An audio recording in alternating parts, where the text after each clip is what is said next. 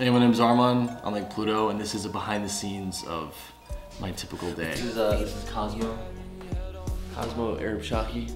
He's 4 months old and he's dope. He's really freaking hyper all the time. Right, Cosmo? Right, Cosmo? Go for it. Yeah, you will.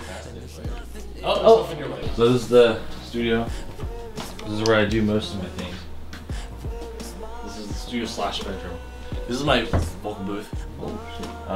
It's like, it creeps people out when they get in my room sometimes. They're like, what is that? Because when you like look at it closed, you're like, it's like some S&M chamber, but it's not. It's a vocal booth.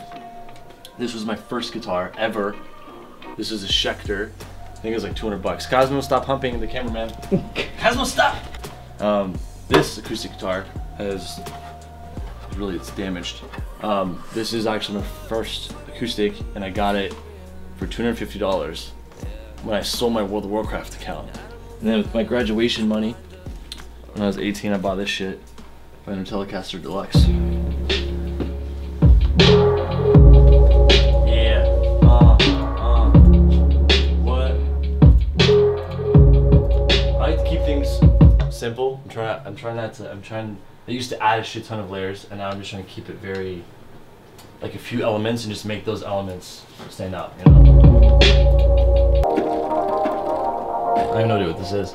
But I make, like, if you look at this UP713, boom, that means that's the 713th beat that I've started. So I usually just start these, and I will make the beat very quickly, and I'll go in the booth, and I'll just sing for like an hour, and if nothing pops out, I'm like, fuck it.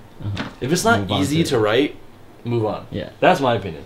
But if you write it, and you have like, you know, you have to rewrite a pre-chorus, I think it's hard. That's okay, for me. That's like an obstacle that you usually come across, but songwriting should be easy. It should be like, yeah. Just put like fucking, boom, and you have like fucking verse, pre-chorus, chorus, bridge, chorus 2, and boom. All that shit. You know? Chet Faker, great in the rock scene. Chet Faker's dope. Have you heard? Chet Faker's Australian, right? Yeah, he's an Australian guy. There's only one song by this group I like, but they have an interesting sound that kind of mixes some EDM elements with rock, which is, have you heard of Louis Del Mar? No. They're from like Brooklyn. And they have this song called Loudy. And it's like this really cool, the way they sample their acoustic guitar into this little track is just very, it's pretty raw, man. It's a really exciting song.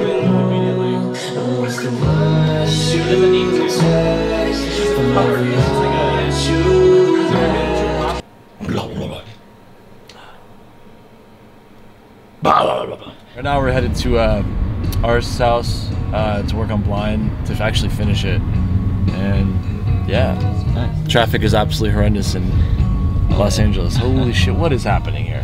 God damn it. Alright. 77, which was obviously a great year.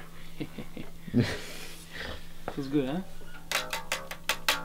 Oh, did you restring it? No, it's new strings. He had everything. He had new strings and everything? Wow. Put it in.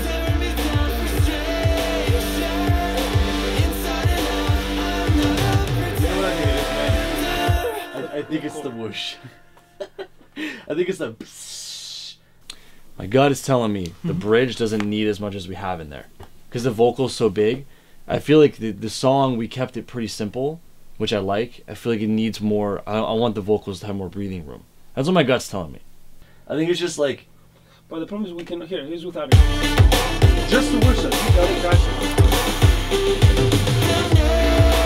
you have other crashes on it? Or just the whoosh? No, that's it.